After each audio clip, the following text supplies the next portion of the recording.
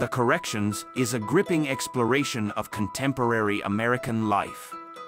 It delves into the complexities of the Lambert family, led by aging parents Enid and Alfred. Each member, beset by their personal crises, grapples with dissatisfaction, mental disorders, and failed dreams. Enid, obsessively striving for the perfect family Christmas, embodies the struggle against change or corrections. Alfred, battling Parkinson's and dementia, stands as an unyielding monument to a past era.